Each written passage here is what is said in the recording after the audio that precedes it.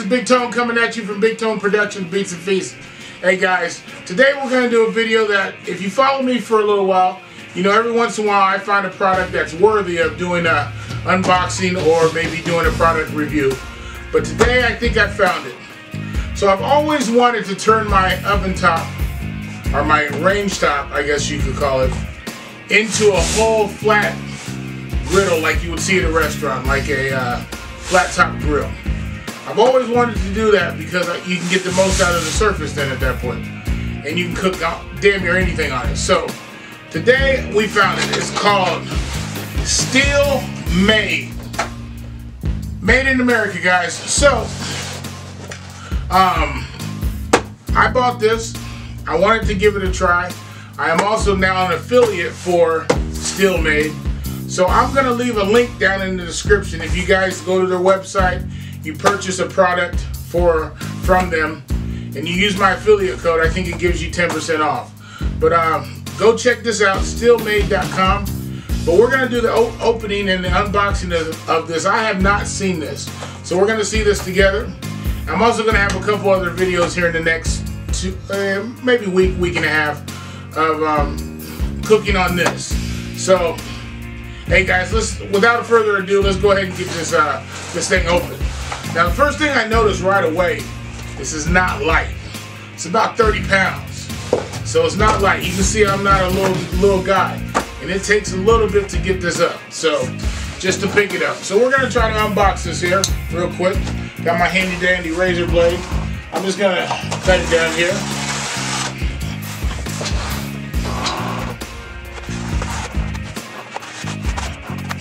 Oh man, I feel like a kid at Christmas. Oh, look at this. Look at this. So they got it all wrapped up here. Comes with the little instructions on how to set it up, how to clean it, how to use it.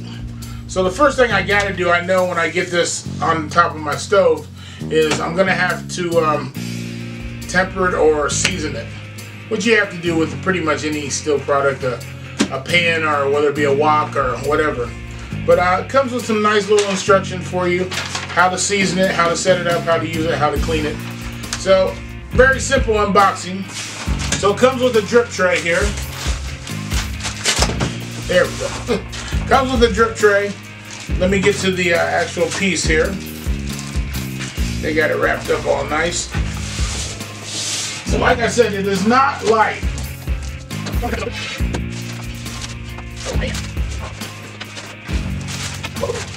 Let's discard that. So,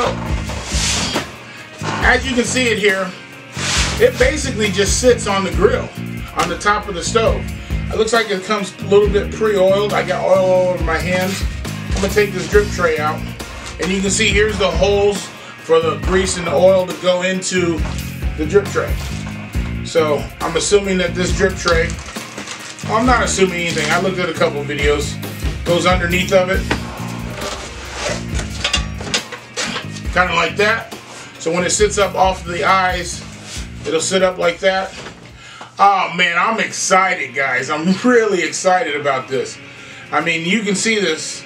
Now, when you season it, from what I can tell, you're going to need, they say the best thing to season this with is with bacon. So they say that they use like maybe a pound and a half, maybe 2 pounds of bacon, and they get the grease all over it. The grill will actually start to turn very, very dark, and that's when it starts to get seasoned. So the best way to season it is to cook on it. So I am going to go ahead and get this seasoned up for us. I think I'm going to like this. It's not heavy. It's not too heavy to the point where you can't maneuver it, but it's a nice piece of steel, and it's going to be nice. It's going to be nice. You can tell that it's very well made in the USA. And like I said, I'm going to leave my link below in the description.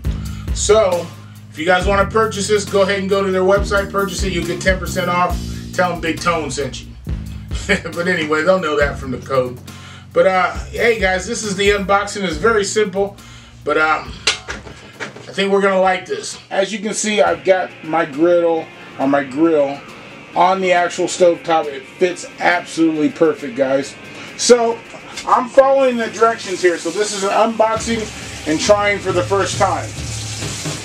and we're also going to be seasoning it. So according to the directions, it has a little bit of a film on it, so you have to scrub it off. So it says just use regular water and scrub it with a nylon pan of some scrubber of some sort.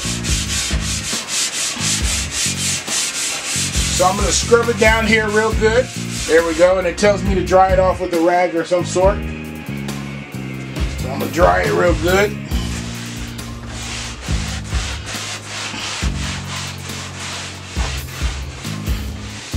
Alright, so there, from that point, look at what came off of that. There you go, guys. So you will get, it does tell you you're going to get a bit of a gray film on it that's going to come off.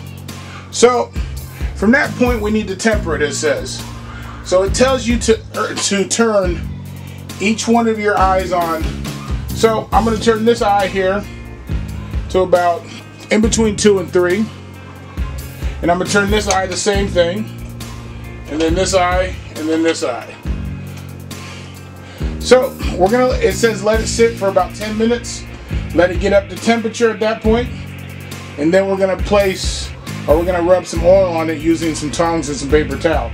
I've had the oven on, or the stove on, for about 10 minutes. It's getting pretty hot. So I'm gonna pour some oil in here. It's a little bit of oil. And be careful with this.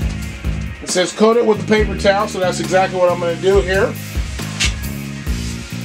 And just get oil all over the whole surface. There we go. Alright, we got the whole surface covered with oil.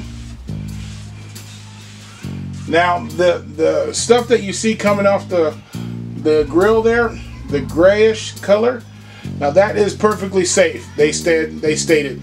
So don't be alarmed by that. It's perfectly safe. It's going to eventually come off and you're going to see the grill turn a real dark black or brownish color is where it's going to temper it. I've got the grill totally covered in oil. And I do suggest that you guys purchase one of these if you get the grill. They have them at Steelmade. I don't know the prices. I think they're like $15 or something. I got this from Amazon a while ago. So this is basically an infrared heat gun that you can tell exactly what your temperature is. So I'm going to place it here. Right now it's reading right around 267 degrees. So they say bring it up to temperature about 350. So we got a little ways to go. So we're going to let it temper a little bit longer here, guys. I'm going to turn both of my eyes, or all 4 of my eyes, up to halfway. I've had the grill on here for probably about another 10 minutes or so. As you can see, the brown spots are starting to appear where the eyes are at. So I'm taking my gun here, placing right at it. We're kicking at 350, well, 340 on this eye. This one's kicking here about 390 actually. This back one here, same temperature, about 390. And that one's doing about 350. So as you can imagine, if I place the gun here in the middle, it's going to be a little cooler. So as you're looking at around 200 degrees there in the middle. So as like on a regular flat top in any type of restaurant situation, there's going to be hot spots and there's going to be dead spots. So this is actually going to work out really great. When you want your food to cook really quickly and efficiently, you put it on the heat spots. When you don't, you want to keep it warm and put it in the middle, and then it'll stay warm for you and it won't overcook. So this is turning out great. So I'm going to let it sit here for another 5 or 10 minutes, let it temper a little bit more. And they say don't take it above 350, 375. So that's where we're going to leave it at. We're going to leave the stove on for just a little bit more. And I'll come back and I'm going to cook a few things on it, okay guys?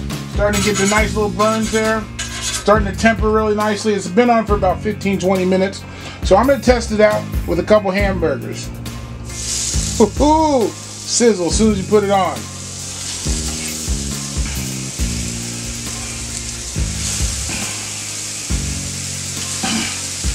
I'll be damned, I feel like I'm in a restaurant. But no, this is actually wonderful, guys. Look at this. This is gonna get even better the longer it cooks and the more the cooktop tempers. It's gonna leave that film on it. That it's gonna get blacker, darker, more seasoned. Over here on this other eye, I got some onions here.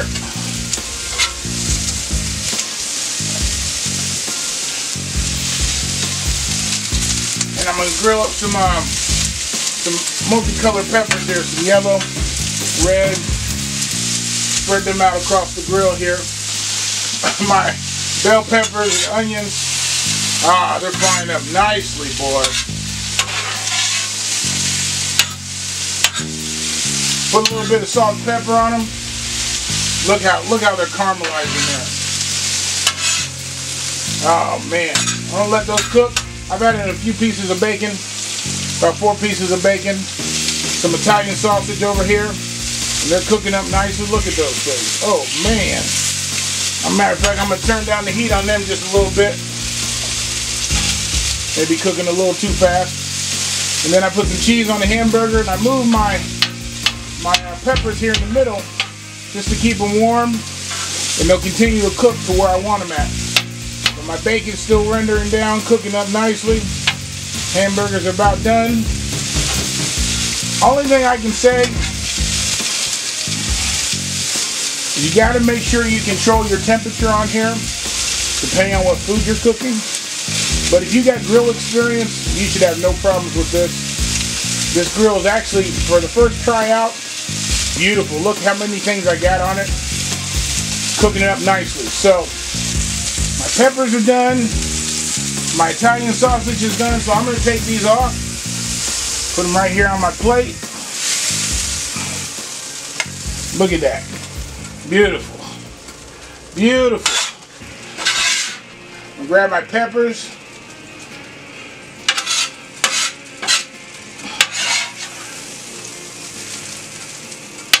Put them right over top, and they stay right there in the cool spot of the middle of the grill, guys. Look at this. Look at that. Doesn't get much better than that. All on a flat top. They say it's easy to clean up, but that looks like a mess. But I'm gonna take my handy dandy scraper here. Turn off this oven here.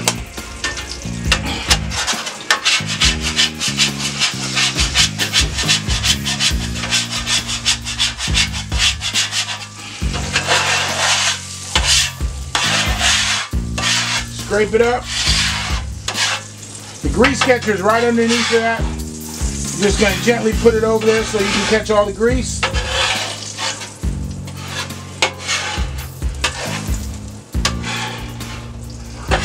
Just like that. Now, this black and this dark patina that is there, that's what you want. Nice and seasoned.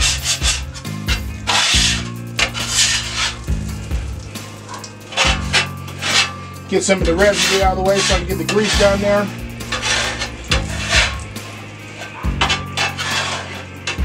Just like that. I'll pick the rest of it up with paper towel. I really, really like this thing.